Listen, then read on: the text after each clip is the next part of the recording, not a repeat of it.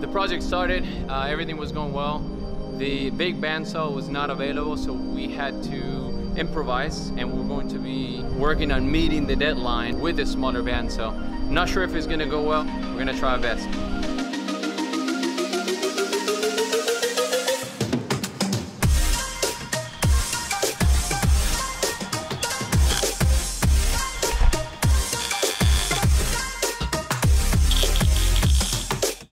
We're trying to assemble the robot for the first time. Up to this point, the appliance robot has been being made in pieces. We put it all together, but we have no idea if it's going to stand up right on its own. And it looks really stable, which is good. So once we get the arms mounted, we should be ready to attach the flamethrower.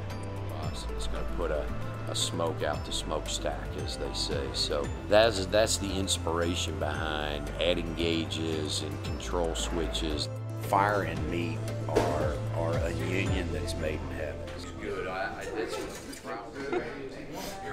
It's a beautiful fall morning here in Brandenburg, Kentucky, and we're at Jody's farm, and he's got a ton of timber. It's been 5 years since the FirstBuild was founded, and it's time to refresh our front space. And we want to build some unique furniture that illustrates our artisan qualities. So we've made it to Baghdad, Kentucky. We're about 10 miles east of Shelbyville, and we're at the home of Dave Merchant. Dave is a retired school teacher who cuts lumber for various folks in his spare time. Dave has agreed to allow us to bring our logs out today and plank those out.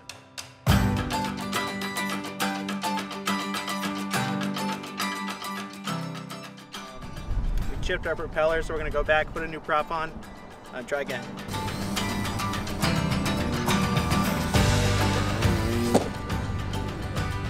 Alright, so the plane was flying a little tail heavy. Looks like we need a little more nose weight. We crashed pretty bad.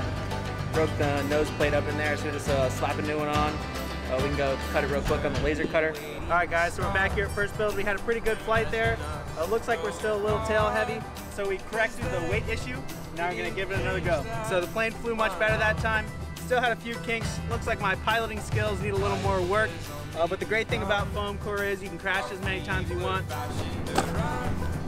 Bro, I think that was the best flight yet.